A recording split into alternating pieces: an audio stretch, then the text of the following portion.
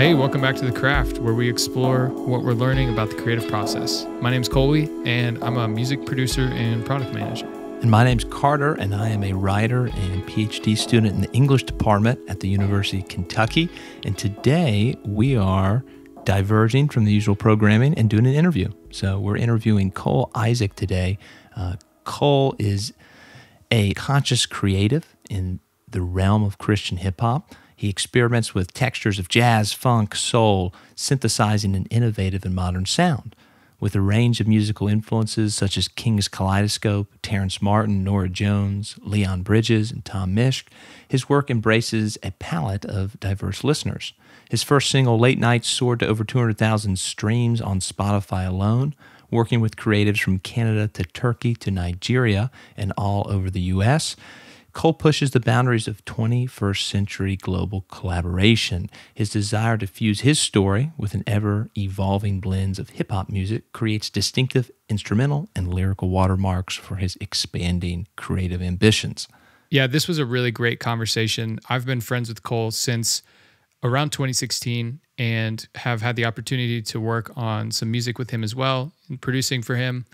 And he's been just a really great friend to me, really great guy all around, and an inspiring creative. We've had a lot of great personal conversations about what goes into the process, and then kind of got to bring some of this onto the show. So I really enjoyed the conversation. We get into a lot of the details of how he does songwriting and what influences he has, how he got into music, and where he's going next. What stood out to you, Carter? Yeah, Cole is a super interesting guy. He's got a distinct creative philosophy that he spent a lot of time thinking about. So we get into his approach to the creative life, even beyond his art.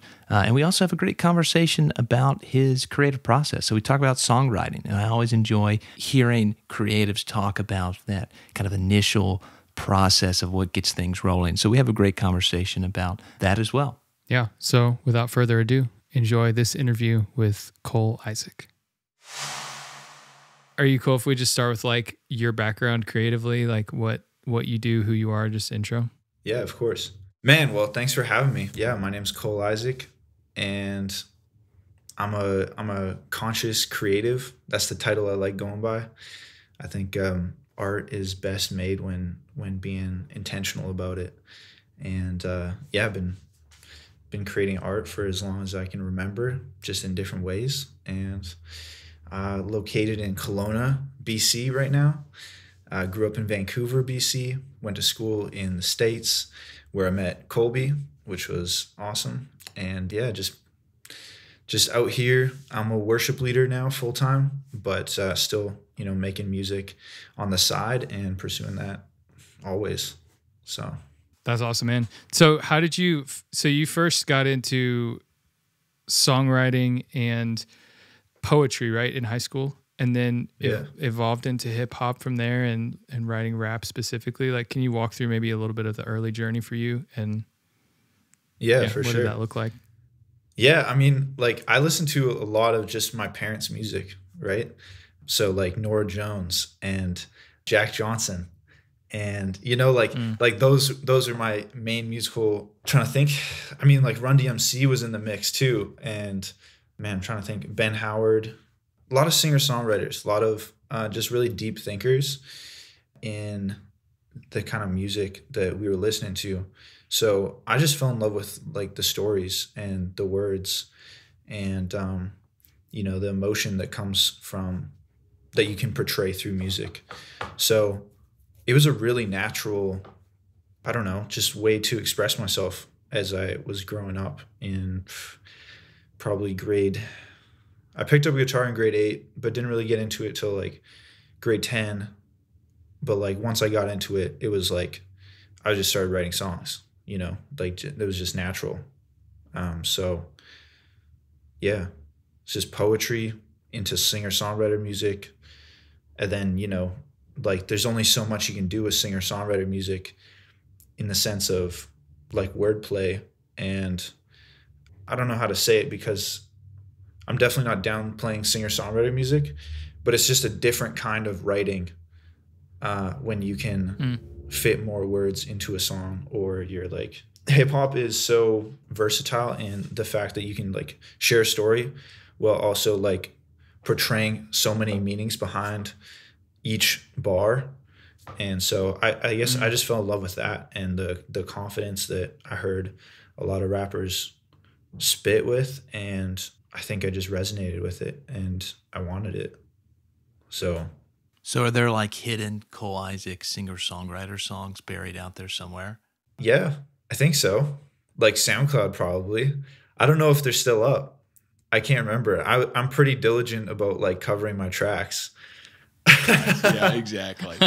Well, that's super interesting to me. So walk me through at least. When do you think that shift happened? When you were like, okay, singer-songwriter can offer me this kind of genre constraints of what I can do. I mean, was it an artist that you heard that was like a light bulb going off, or was this kind of like a gradual thing where you're kind of trying it on and it just seems to fit? Yeah, I think it was a gradual thing, because like singer-songwriter was the easiest and just the most natural thing for me to just start off doing, playing acoustic guitar and learning how to sing. You know, I don't have like the most natural singing voice, like that was learned. And so I just that was default, you know, you have an acoustic guitar, you have a voice. What happens? It's singer-songwriter music, and kind of like folk-esque. But then I was really brought into the world of, you know, creative writing and, you know, metaphors and similes and alliteration and using like oxymorons and like all these different literary devices to paint a picture, by one of my high school teachers, Miss Braun. And she just like, I don't know, just equipped me to and encouraged me to like lean into this. And yeah, she was just super encouraging, saying I had a gift and all these things. And I just wrote poems in her class, and those poems, just like the meter and like the way that I wrote naturally was kind of more spoken word rap ish. And so that's kind of where it became hip hop, besides the fact that I just listened to hip hop all the time. But like it was through like physically just writing poetry without any music, that the way I would say it and perform the poem, it was like I was rapping. And then I was like, well, maybe I should, you know, incorporate this with some music and see what happens. And so that was the transition. Yeah. So how long have you been writing songs then? Whether that's song like general singer-songwriter stuff or rap? Since grade 10 or 11. Grade 10 probably. Okay. So probably 10 years. We're going to break this interview into 3 main sections around our 4 creative principles. The first section covers the first 2, create and revise, and then share and sustain. And so for this first, I would love to just dive straight into like what we love talking about on this podcast, which is just creative process. Yeah, and for sure. So you're talking about songwriting and transitioning from doing the singer-songwriter thing to writing rap. And so I'm curious, what kind of several questions. First is, what does your creative process look like today? But then also maybe you could share how that's different from 10 years ago, Cole, starting out, you know, writing poetry in high school. Yeah, I think I was just super experimental to begin with, because I was just trying to find my voice. And in a way, I don't know if I hear this in different artists, like my favorite artists, as years go on, they just become confident in everything they do. And I think that that's when you're actually finding your voice, is when you're just fully confident and it's just natural. And I don't think that's necessarily, I think my understanding of finding your voice has been what key is good for you? What kind of music are you making?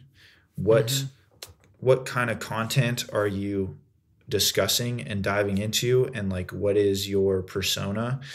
I think all that stuff doesn't actually have to do with finding your voice. I think finding your voice is just being comfortable in your own skin, like legitimately fully comfortable in your own skin.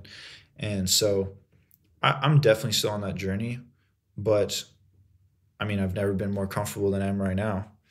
And so like, I think at the beginning it was just super uncomfortable because I was just experimenting. And, you know, like, it's a story that I know my mom doesn't like, but, you know, like the first time I was recording, do you remember the God's Hand EP that I dropped like first year of college, Colby? Oh yeah, I do. You do? Yep. Yeah. So I was I recording that winter of like my first semester of college, and my mom walks in. It was like the first time she heard me recording hip hop music, and she was like, "What is this?" Like, she was so confused, and like she mistook my like cadence and like performance with the way that I was talking. You know what I'm saying? And she was like, "This doesn't sound like you. Like because like it's very different than singing a song, right? When I sing, it doesn't sound like me how I talk. In the same way as when I rap, it doesn't sound like me the way I talk. It actually sounds more like me when I rap than when I sing." Ironically, but sure, yeah. You know, she was like taken aback and kind of like was like, "What are you doing? Like, you're pretending to be someone you're not." And so I kind of went through an identity crisis there where, you know, I brought it to this kind of like a cliche, maybe not a cliche thing, I think a very appropriate thing, as I recognized from a young age that I'm a guest in the culture, like of hip hop music. As a white artist, like I'm a guest. And so I brought it to like one of my mentors who was Black, and he was a rapper as well. And he just affirmed me. He's like, "Dude, you're like the most natural white boy rapper that I've heard, you know, like in our city." Because he's like, "I know you, and I know that this is something that you just bleed and you love, and like you're really not trying to be anybody you're not." And like that's all I needed to hear. So yeah, that's what, you know, was the breaking point. So I was like, if he says anything remotely close to what my mom said, of like, "This is not you, you're trying to be someone you're not," I'm done. I quit, you know, like I just needed his validation. So shout out Jake G. Jay Goodword is his rap name. He doesn't really rap anymore, but he's like one of the best wordsmiths I know. So yeah, shout out to him. I can't even remember the question. I just kind of took a trip. Yeah, that's so interesting because we've talked about finding your voice on the podcast before. And I think in some ways it's difficult, right? Because there's the person that you want to be, right? The persona that you want to create that actually doesn't exist yet, right? So there's, in some ways, I think imposter syndrome comes to people where they feel like they're being inauthentic in a way. But I don't know, do you distinguish, is there a way that we can kind of parse out a posturing that's inauthentic versus adopting a stage performance? Because you're always performing, right? There's always some sort of sense of, I don't know, I'd love to hear your thoughts on that. Of like, how do we differentiate like someone who's posturing versus someone who's maybe trying to fulfill a vision for their artistic persona, or I don't know, anything in that ballpark? Yeah, 100% it happens. People do it all the time, especially in rap music. You know, you talk about guns and violence and murder and drugs and cars that you don't even have. Like happens all the time. It's like huge. And so I think for me to rap about like growing up in the hood and growing up like with guns or anything like that would just be fake. You know, like I'm going to talk about what I know. So I think a lot of it just comes with your content, for one, and how authentic you're being is like talking about the content, talking about things that you actually know, talking about things that you are a part of, like your identity and what make you who you are. And then the performance aspect of that is, I think, just confidence, man. I think like, as a worship leader, I think a lot about what is going to lift up the words that I'm singing. Like what is going to, like the way that I move my body, the way that I like project my voice, the way that I sing and talk and raise my hands or whatever. Like what is actually going to lift up the words and like the meaning behind the song that I'm singing appropriately and in a way that's going to communicate what I want to communicate. So I'm like, I think that's the same in all of life. So if we're thinking through a performance in that mindset, like I performed at a show not too long ago, and as I'm preparing, I'm thinking through like, okay, this song, like what am I going to do with each line with my hands, like to help paint the picture of what I'm talking about. So I'm not saying like I'm sitting in the back seat and like pointing forward, right? It's like I'm sitting in the back seat, you know? So it's like everything ties in together. So I see a lot of people, which I just think is unprofessional, you know, just do things that with their hands or like with the way they perform, and they're just kind of like, it's like, oh, you're faking it because your body is not matching actually what you're saying. And then further point, if what you're saying isn't matching how you're living, it's not real. Love that. Authenticity, critical. I think that's a good point. And it's like there's a difference between having authenticity in your art and what you do, and being authentic doesn't mean you can never like try. Because it's like if you haven't done something before, there's going to be a level of like potential failure or not doing it right the first time or whatever, and that doesn't mean that you're like fake, because you can't just do something perfectly. Yeah. That's helpful for me to like think through, you know, because I mean, when you first did that project, that I could see those words from your mom kind of like throwing a wrench in, like you being like, well, what are my motives for this? And is, you know, who am I in all of this? And is this really something I can do authentically?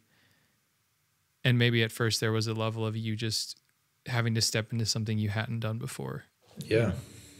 Yeah, I feel like too, I mean, at least in my own work, there's a difference between bad and fake, right? You can write a lot of bad poetry, but it doesn't mean that you've somehow crossed over into a line of being fake, right? I think it's always helpful to distinguish of like, yeah, you can have, there's an Oscar Wilde quote that says something like earnestness is like the one common denominator in all bad poetry. Like it's all super earnest, right? But it hasn't gained that level of those diction things you're talking about, right? It's not complex, and then it brings you in with metaphor and simile. So yeah, Colby, I agree with you on that. Like I think there's a way in which you could do a bad project, but it'd be completely authentic. And there's a way that you could do a good project and probably be posing in a poor way. Bro, that's pop culture. So many people just fake it till they make it, like actually. But like to speak it the other way, it's like, man, I got so much respect for somebody who is just being 100% authentic in that area of their life. I'm like, yes, I respect you because you're authentic, but like your art sucks. Like your music sucks. Like it's not good. You got to work on the excellence piece. You got to work on the performance. You got to practice these things. You can't just come out here and just be you. Like that's not. Authenticity is not just good art. Yeah, authenticity isn't good art. Like it's just authenticity. So I respect you as a person for being authentic, but I don't respect you as an artist because you don't care about excellence. You know? So like good. there's definitely a balance and a tension that needs to be worked through. 100%. Definitely. No, that's really good. This may be an unfair question, and we'll probably ask you a bunch of unfair questions in this interview. Nice. Love it. Let's go. But do you find yourself gradually working through songs in that it's an iterative process? Now, I'm not talking about revision yet. I'm talking about, do they seem to come as a whole, or do they come in little bits of pieces? Because I feel like I've heard, especially with like songwriting, like sometimes you'll hear, I mean, Dylan has said like, he's just written, I think it was like a Rolling Stone in like 15 minutes or something. Like it comes and then it's there. But I'm sure there's a like, or do you find that you're like pulling pieces together more? Like are different things coming together, or do you think that typically you get full visions for a song, or is it typically like a gradual thing that you've got to kind of purposely start building up on these little smaller blocks? So feel free to do whatever you want with that. But I guess two things there, like how do those bits come to you? I can work through some of my songs. Like College Freestyle was like kind of a freestyle. I was just writing. It was like 10 minutes, 15 minutes, and it was done. And it was just played the beat and wrote, and it was it. I mean, it's a super short song, but Complex. That one, I sent you Complex, right, Carter? I think That one's about like the past 2 years, like miscarriages that Michelle and I went through, the loneliness and COVID and just like just the struggle of feeling out of touch. And yeah, that one I wrote in like a week, I think, or less. I think it was like 3 days, like 3 days straight. I just wrote it. And so sometimes those things happen like so fast because it's such an important moment to capture, and they just get written. And then sometimes like Come Through is another track. I think Colby. That's when you definitely sent me. I'm not sure about the last one, but that's one I definitely heard. Yeah. Yeah, for sure. And so that one went through like multiple beats, multiple like verses. I think I rewrote that song probably 4 times, right, Colby? Probably. I'm pretty sure that's the song that Colby was like, sick, we're done. And I'm like, no, we're not. And I like rewrote verse 1 like 3 times, rewrote verse 2 like 4 times. Like, I was just never satisfied until it was like, and yeah. So most of my songs are more like that. I definitely go back and edit, and I'm very like picky with the lines that I write. But as of more recently, I've been way more. I think it comes with growth too, but I've just been way more just in a flow state and able to write things that I enjoy quicker. And I'm not so picky about each individual line in the sense of like, I just don't care what people think of me anymore. That might be my downfall too, a little bit. It feels like that's pretty empowering as an artist though, because you can get definitely into a space where you are overthinking every line and then you can't finish any work because you think about it from too many angles. Yeah, I mean, it's definitely been my downfall. So I struggle with that line, because I definitely know pride comes into it, and just like false self-confidence. It's when I'm operating out of like, I only care what God thinks. And so like, man, I'm a product of opinion, but not yours. I'm a product of opinion of God. And so if I'm making art that glorifies him, man, I'm complete. My job is done. I'm just like a creator trying to image the creator. That's it. That's awesome.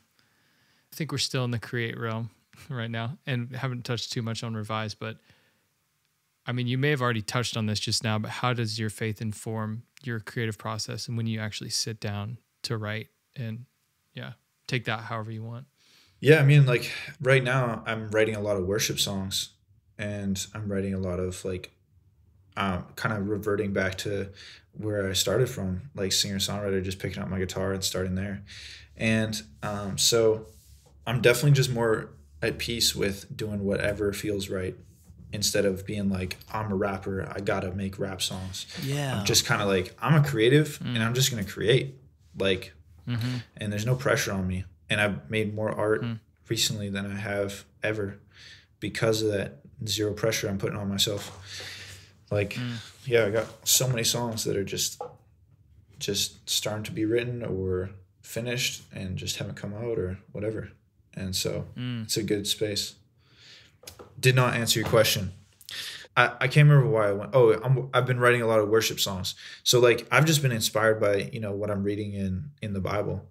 And so, I mean, there's so much wisdom, like non-Christians take from it all the time, like especially in hip hop, people are referencing scripture all the time. So it's like, and like Bible stories and whatever. So I think it's just a huge cultural inspiration. Like it's literature, and I'm very inspired by it, especially because I believe it carries a lot of power. So, I mean, carry a lot of inspiration through scripture and like different verses I read. But like actively in my creative process, I'm just thinking about, how can I glorify God with the words and the stories and the things I'm talking about? Like, is it bringing people together? You know, I've written a lot of like macho hip hop, you know, I'm better than you type songs, and like none of them have come out because I can't get past the fact that like I'm just lifting myself up and above other people. You know, like that's not it.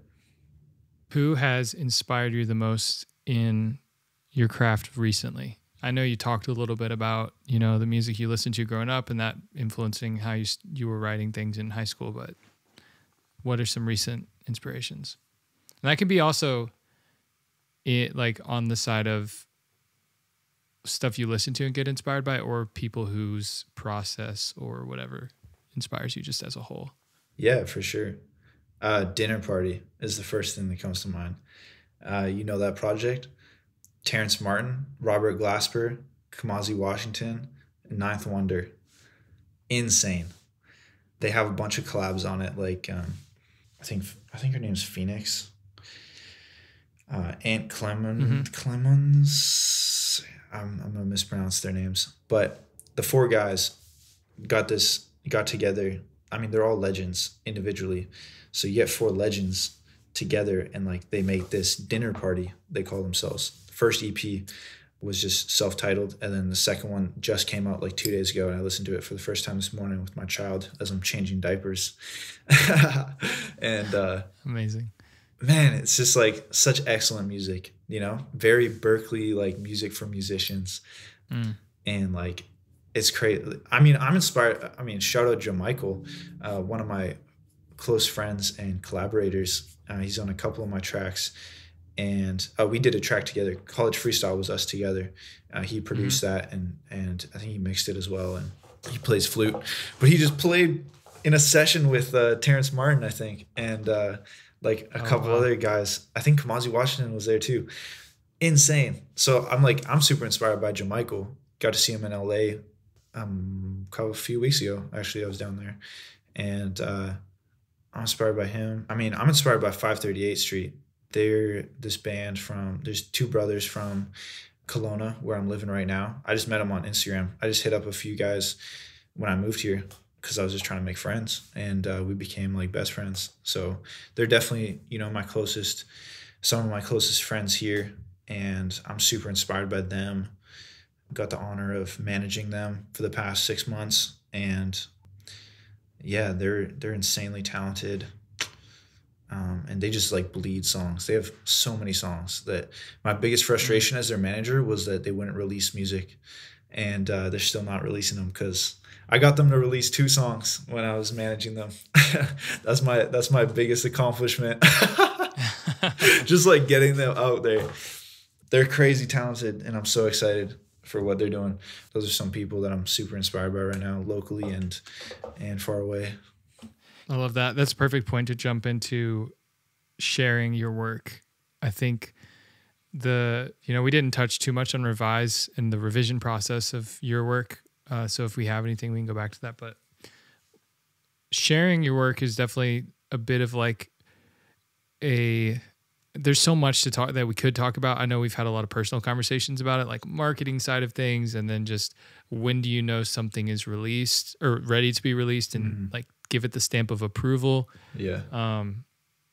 I'm curious if there's anything that immediately like jumps out to you that you want to talk about in this category. If not, I mean, I just have a couple general questions, but I guess like what's your experience been like so far with sharing your work, and where are you at with that right now? I love sharing my work. It's a quote somewhere. I don't know who said it. Somebody said music never lives until it's been released or something like that. And like, I think that's true. Like, I think it's true. You know, I'm not like confident that it's true, but I think it's true.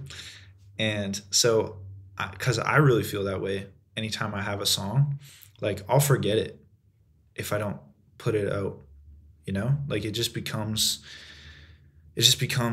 nothing over time. But when you release it into the world and like other people have access to it, like one, you're giving a gift to the world. Like there's someone that will appreciate that and be touched by it. And so I think it's a little bit selfish for artists who just like make a bunch of music and never release it. Shout out 538 Street, release your music. And You know, like I legit though, like I do think it's selfish to not put it out there because like your music will bless people and I don't know, we've been given gifts to like give back. So that's just kind of my philosophy on that, I guess. Like music doesn't, yeah, I think I would agree with that. Music doesn't live until it's released. So then how do you know when something is ready to get that stamp of approval and is ready to be released to the world? Yeah, I mean, that's a big debate. I don't know. I mean, it's got to be mixed and mastered. That's like, For like sure. the simple, yeah. you know, it's just like, just finish the song. I don't know. Like, it's so hard because you can always make tweaks. It's just when it feels right. Like when it feels right. And for some people, you know, it takes forever for it to actually feel right. But like, man, I really think it's better to like just get it out there, especially if you're like, okay, I've spent my time on this song. Like, I'm going to start working on other stuff. Great. Yeah. Release that. Whatever you have, just release it.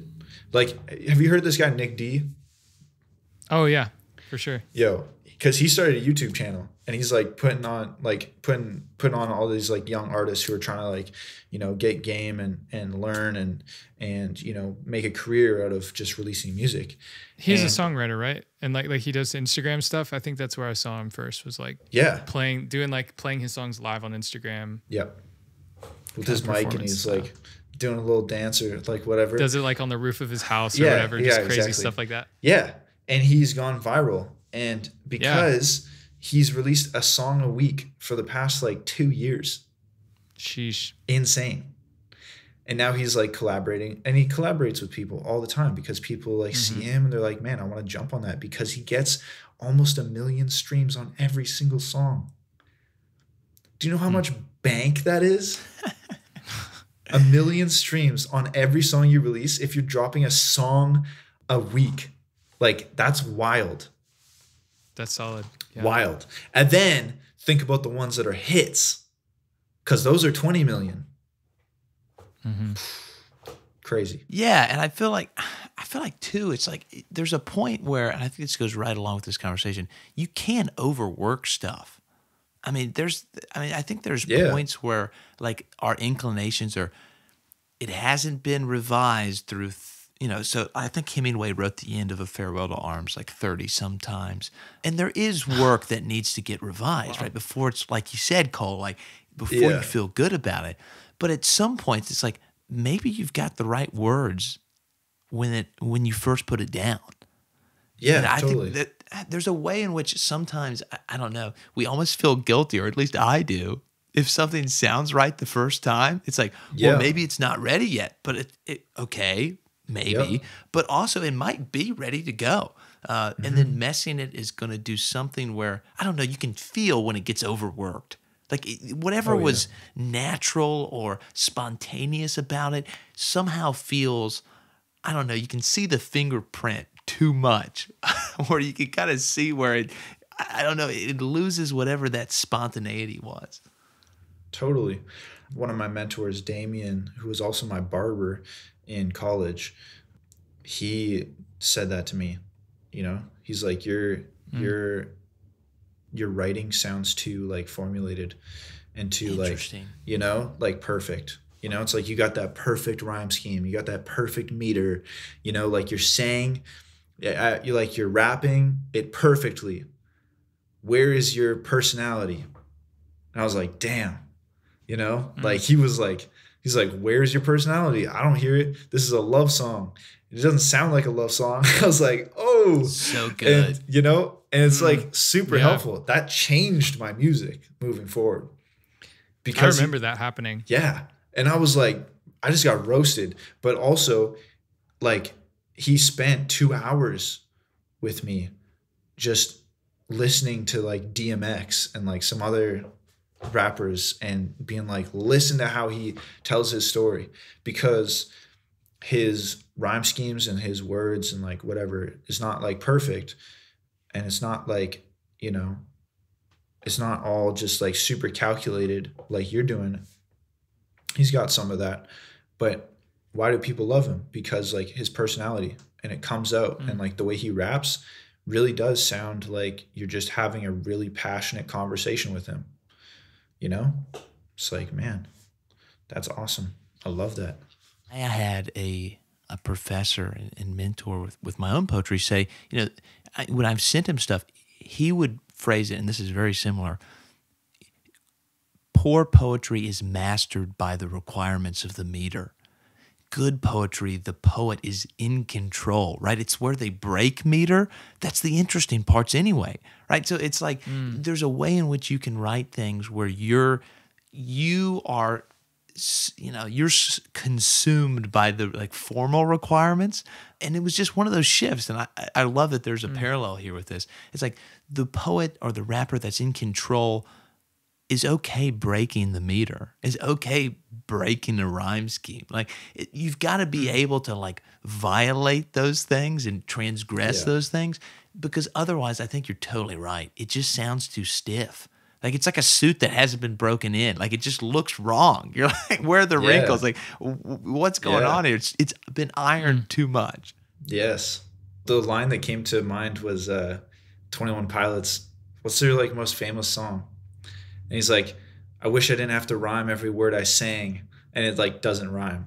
And it sounds, I remember the first time I heard it, I was like, what? Like, I was like messed up. And I was like, and now I'm like, wow, I love and appreciate that so much. And it's iconic. Everybody knows that, you know? Yeah, that's a good line. I forgot about that. So where is Cole Isaac as an artist today? And what you've been talking about, you've been teasing out some music is on the hard drive. So what can we expect to be shared soon? We're in feature season right now. Yeah, I'm just trying to do as many features as possible. So the first one's dropping May 5th. It's with my brother, my little brother, awesome. And my wife's brother, technically. But man, we're like the same person, I swear. He's amazing. He's way more talented than me though. Like he's producer, singer, rapper, songwriter, all that. He does it all. Drummer, plays guitar. Like the man's super talented. I got so much respect for him.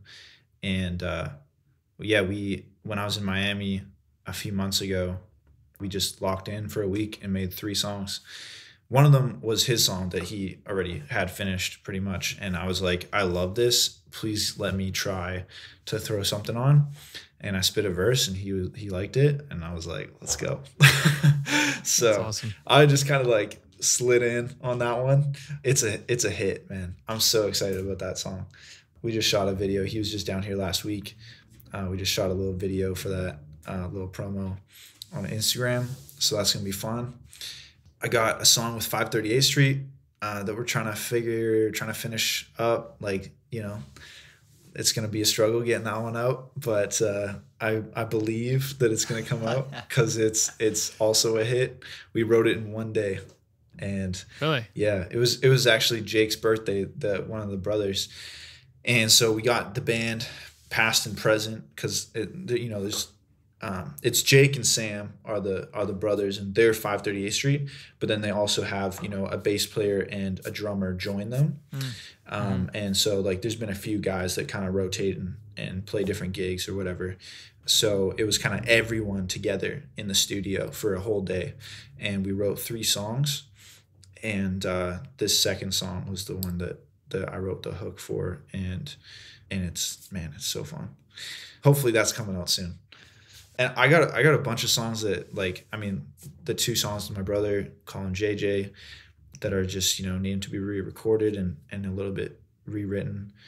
And we're kind of starting a recording project. It's very down low right now with my church, starting a recording project. So I'm writing for that and, you know, working with the band on arranging and picking songs. And like, that's super exciting. That's a huge passion project for me as well. And so, yeah, like there's lots of different projects, and I'm not putting any pressure on myself.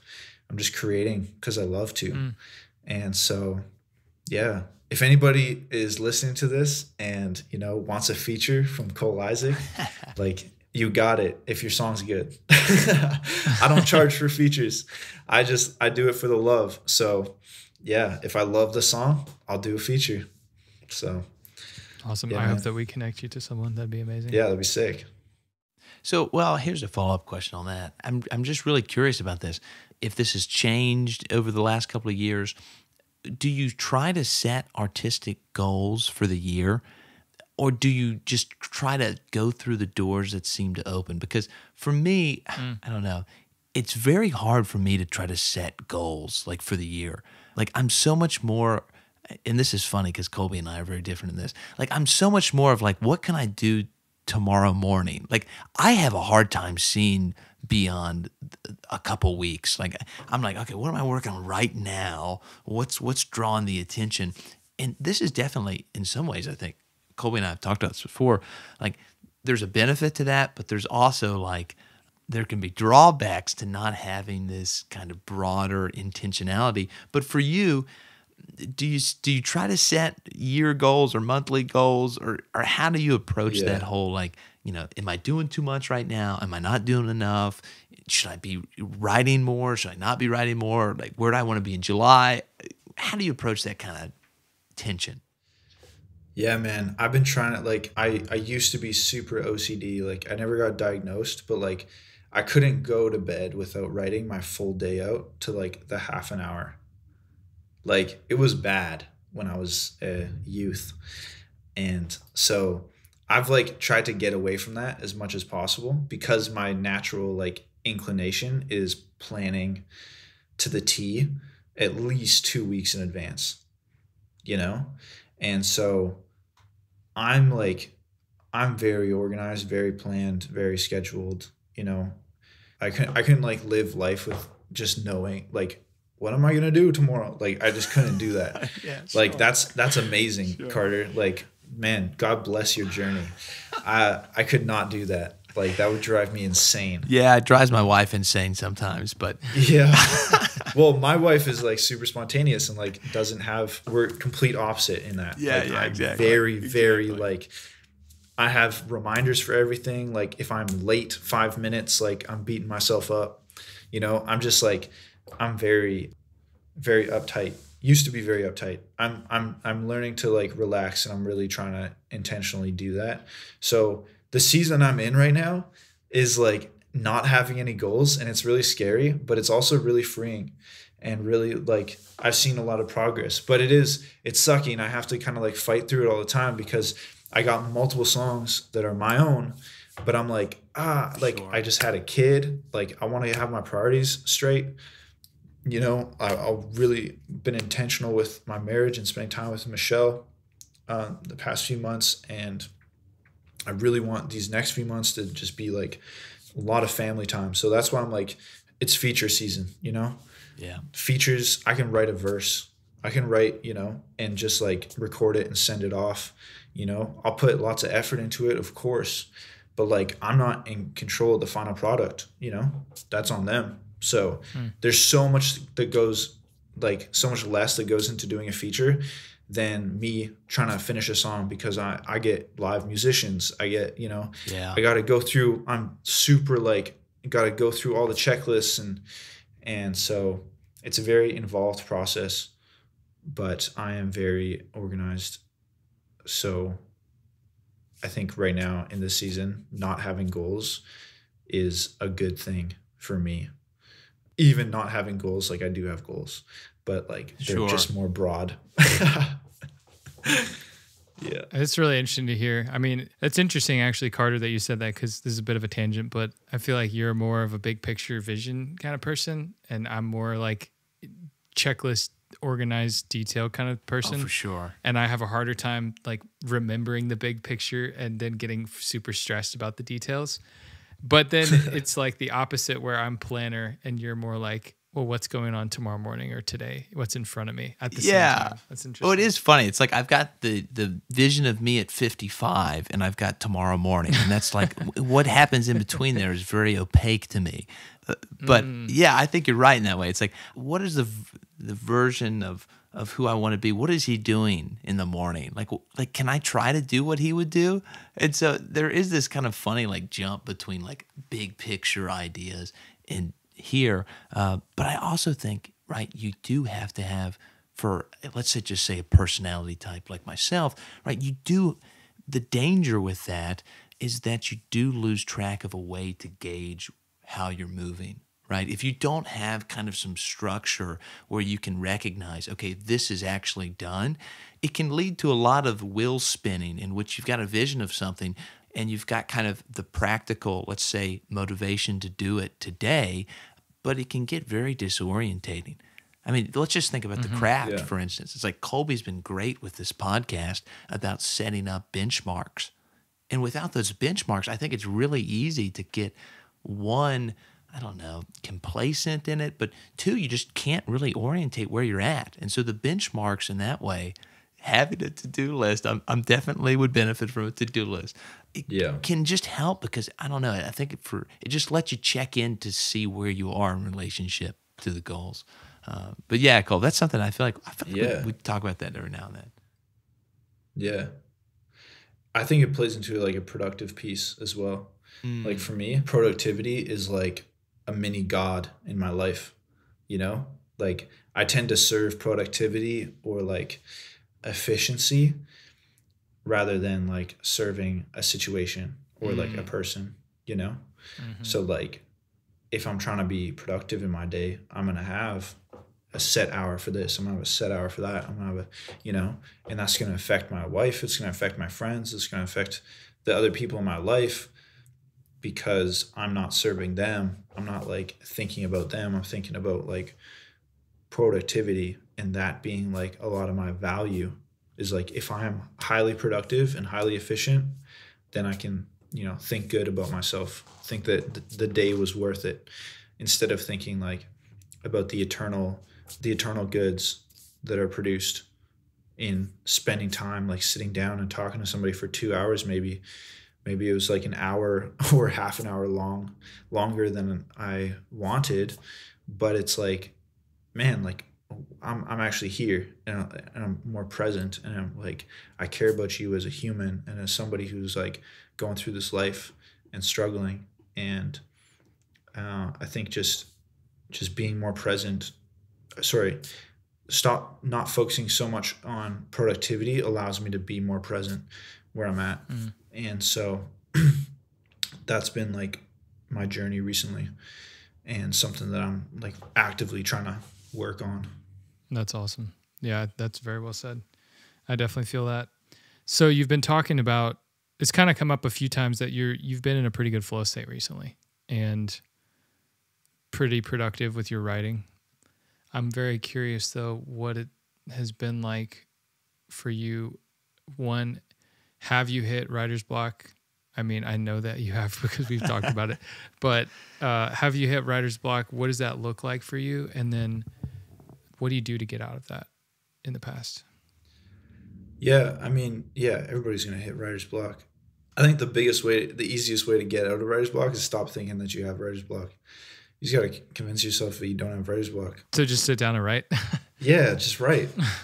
Just write through it, or go take a walk and go listen to some music. I think having writer's block only happens to me when I'm like putting pressure on myself to produce something. And so in what we were just talking about, like I'm sitting down in a situation, like am I sitting down to produce a song as a product, not producing like musically? Am I trying to have a product out of my writing session, or am I just writing to write? And like that's the biggest change in me. That works for me every single time, because it's like, if I'm writing to write, then I succeeded. And there's no failure because I wrote. I didn't produce anything good. Like I threw it in the trash, but I wrote, and I got it out. Like a lot of times I just need to get it out. I need like I was writing a song with Ndukwe the other day when I was in Louisville. I don't travel that much, but I keep referencing like I was in LA the other day. Everywhere. I was in Miami. Awesome. I was in Louisville. I've traveled a lot since May, actually, which is crazy. So in May, that was almost a year ago. Wow. Yeah.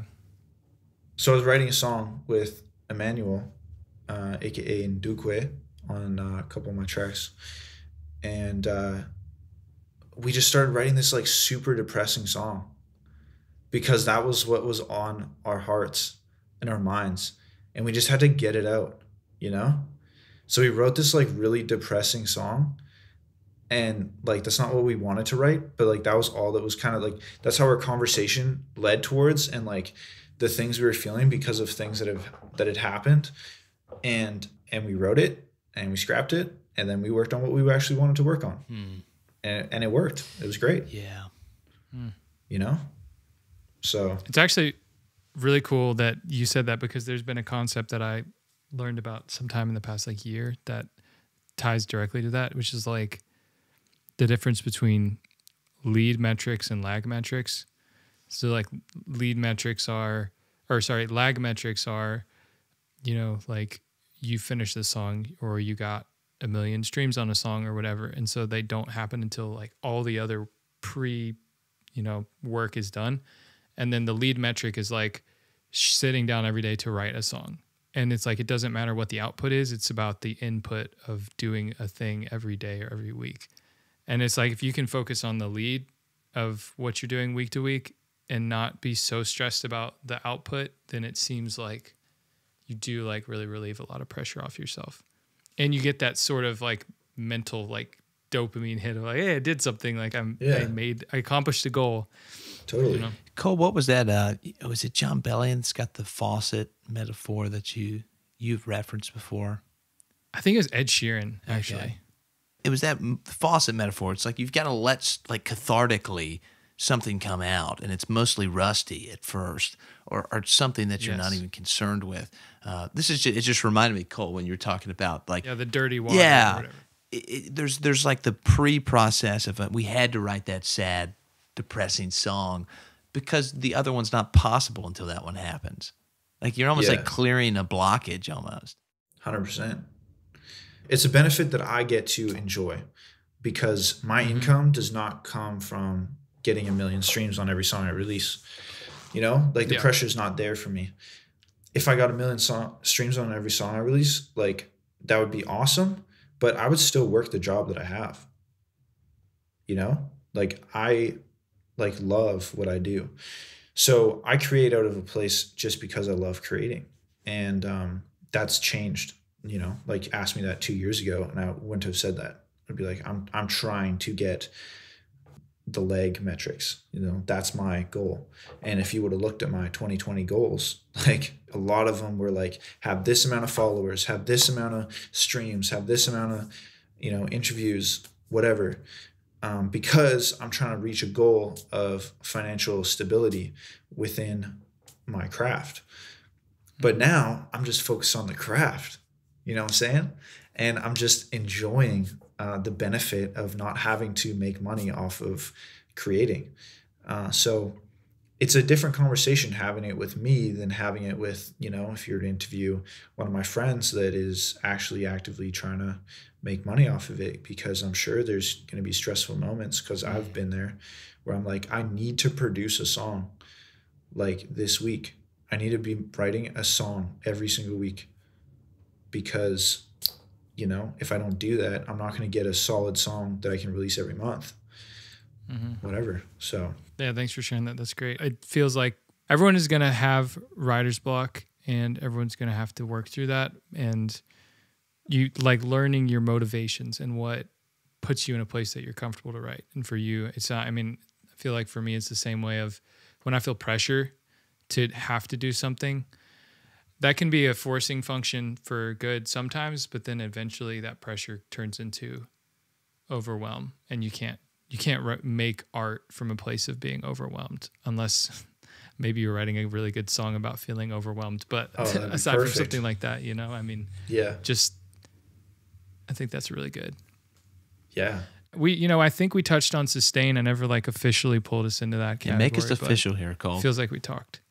We definitely talked about sustaining and pushing through burnout or through writer's block, but maybe anything you're thinking about in how you're sustaining, you know, as a writer, songwriter, artist for the next 2 years, 5 years, 20 years.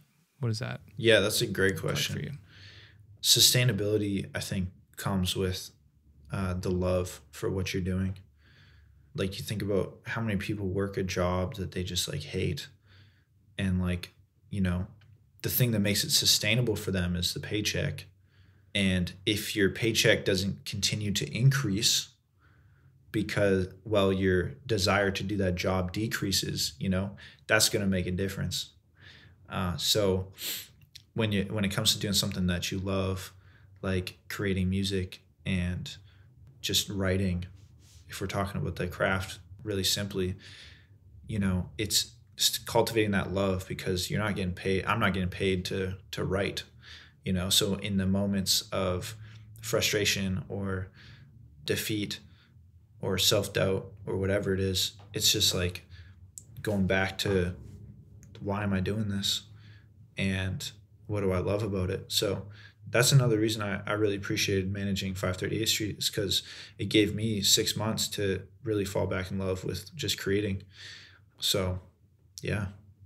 That's awesome. Well, that was, I guess, Colby, too. That was one of our, I think one of the questions was like, being a musician, do you have to quit your day job? And I think it's a resounding no for you. It's like, I don't know. It seems things change when you have to make it profitable. Like, I totally feel that. And, you know, maybe this will get into a question, too, of, like, I feel like there's probably a bad way to evaluate artistic merit, and it is once things get quantifiable, I think, right? I mean, when streams or profitability become the metric that you're gauging things, it just seems like the cart gets put before the horse in that way. And I think that gets a lot of artists. I mean, we culturally get this of like, oh, they sold out.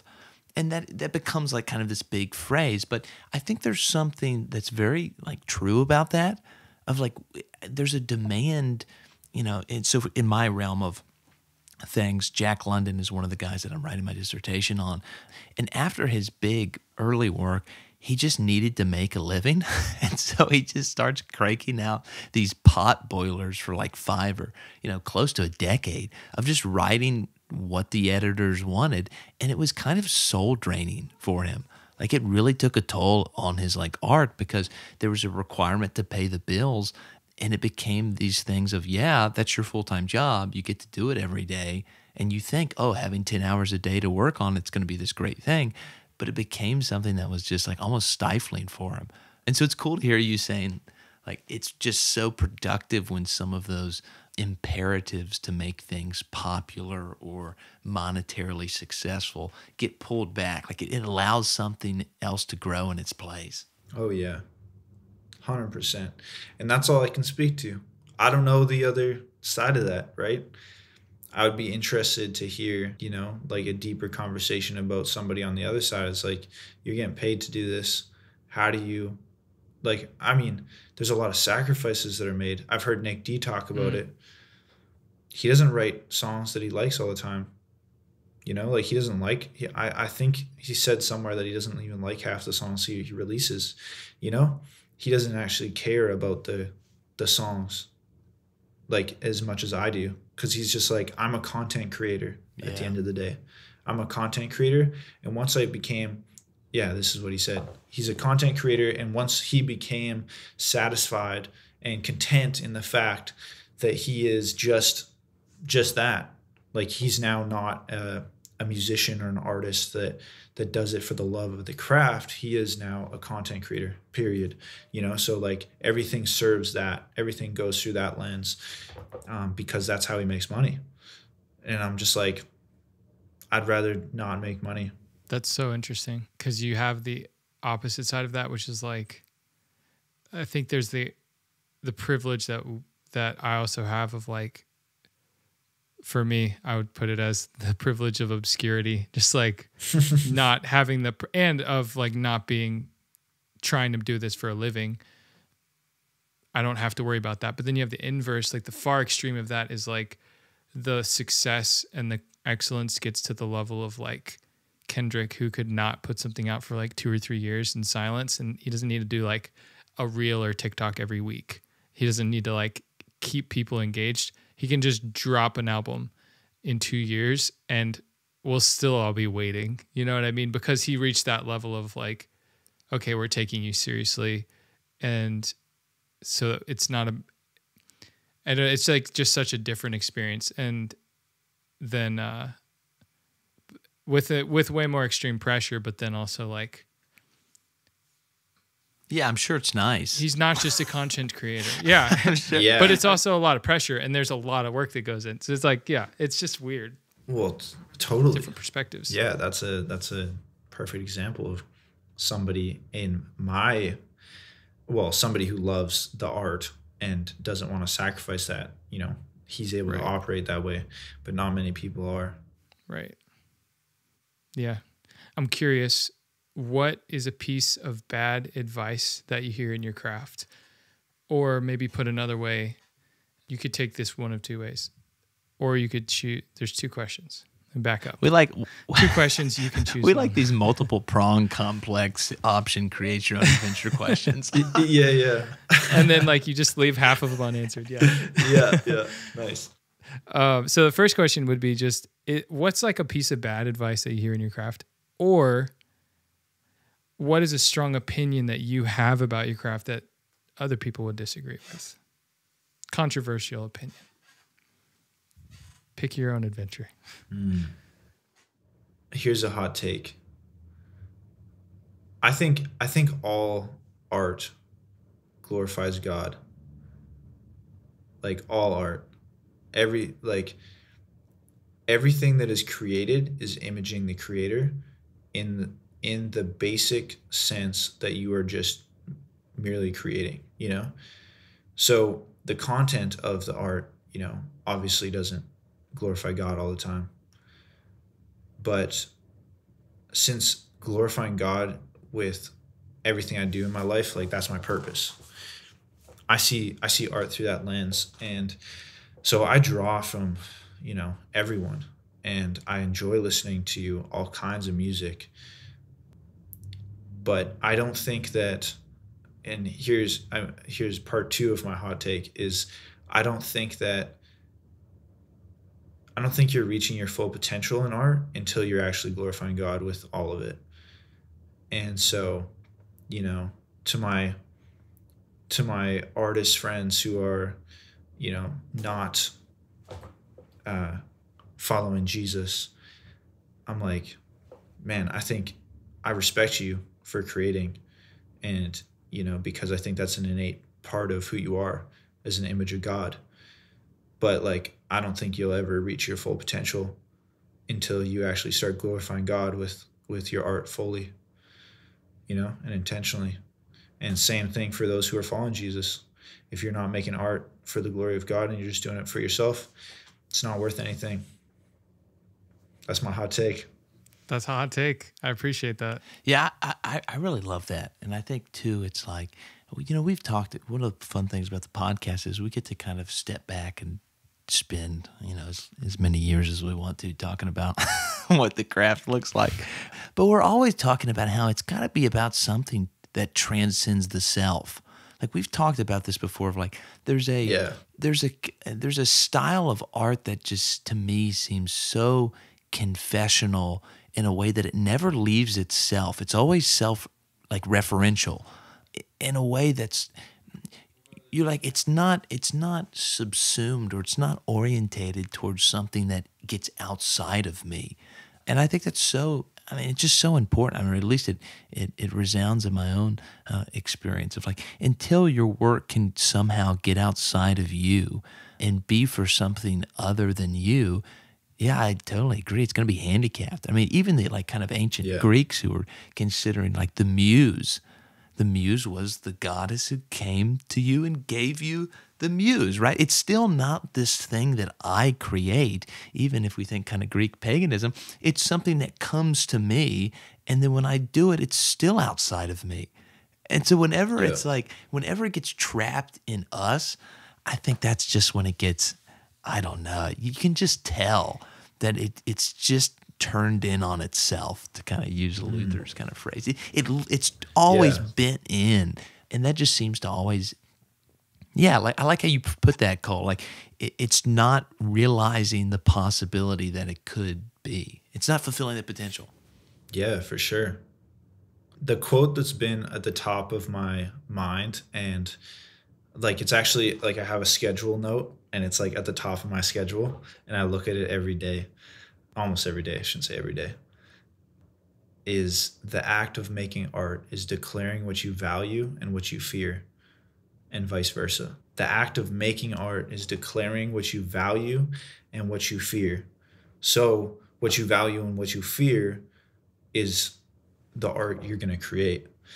And I think that's super evident in our culture and in our lives. So want to know what you value and what you fear? Look at the art you're creating. And maybe that's the quote of the week. Yes. I love this because, like, Hume had the idea, the philosopher, that our aesthetic judgments are value judgments. So it's not like, oh, I like to look at this kind of music and you like to look at that kind of music, and like, oh, it's all art, it's all good. Like our aesthetic taste and our judgment don't have any kind of like value or moral like hinge. But like Hume said, no, like actually what you like is always, you're making a claim about what you value. And so he's like, no, they're not actually just like, okay, we have our moral decisions over here, and then our artistic decisions are somehow like totally, our artistic preferences are totally separate from all of our moral decisions. He's like, no, actually what you like is actually indicative of your own morals. And so he basically says what art you like is actually a really serious business, which I love. But that quote seems to be distilling that into a really, a condensed version. So I'm totally here for that. Yeah. No, I love that. That's so good. This has been super fun. Just getting to talk about, I think, I was thinking about this. I feel like it'd be really fun to have you back on another time just to talk about a topic and just dive in. Cause I know you listen to, you're a faithful listener of the show, and like I've had so many interesting conversations with you about these kind of things. It would be super fun to just have you on and like talk about something that's on our minds, whether it's a quote of the week like that or just something that's on your mind. 100% I'm down. Yeah, there's been so many times, like I was about to ask you guys questions and I was like, it's an interview. I'd just love to be a guest like podcaster, So totally. Definitely have me on, because like I'm gonna ask good questions. I want to be a part of it. We'll call the bullpen. We'll be like, send in the bullpen, send in Cole. Yeah. That's right. Yeah. Love that, man. Well, thank you guys so much for having me on. I appreciate it a lot. Like I think this is my first interview ever. Where can people go to learn more about you, and what is one thing that listeners can do to help you? Man, well, follow me on Instagram at Cole Isaac. The O is a 0, and pre-save my new song that I got coming out May 5th. Biggest way you can support is follow me and pre-save the links that are in my bio. Awesome. Dude, thanks so much for being on. This has been a blast. This has been awesome. Yeah, awesome conversation. Real pleasure. Thank you so much. I appreciate you having me on the show. Like I said, like you guys said, I'm a big fan. I listen to you guys all the time. And excited to, open the podcast up to my audience, hopefully. So yeah, appreciate it. Huge shout out to everybody who follows me on Spotify. I just hit 500 Spotify followers on. Oh, wow. Yeah. That's awesome. So like, that's insane. Cause that's like 500 people that, when I drop a song, it's going in your release radar and your playlist. So man, thank you to everybody who's subscribed on Spotify. That's another way you can help support. Subscribe on Spotify or Apple Music, Definitely. Whatever you use. Check out the links below. Follow Cole on Instagram. Follow him on Spotify or Apple Music. And make sure you pre-save the music that comes out soon. Yeah. May 5th. Thanks again, man. This was awesome. Hey, thanks for listening to The Craft with Carter and Colby, where we share what we're learning about the creative process. If you're a writer, music producer, marketer, filmmaker, photographer, or you just love creativity, then this show is for you. Our cover art was designed by Elizabeth Newell. You can learn more about her work at elizabethnewelldesign.com. That's Elizabeth, Newell design.com. And you can follow her on Instagram at ElizabethIsADesigner. If you like the show, there's 3 things you can do to help us out. First, subscribe so you learn when we post new episodes. Second, send the link to one of your friends who you think would enjoy the show. Really, word of mouth is going to be the number one way we grow the show in any way. And 3, if you have a topic you want us to cover, or feedback about how we can improve the show, or comments on what we've said, you can respond to heycraftpodcast@gmail.com, heycraft podcast@gmail.com. Thanks for listening, and we'll see you next time.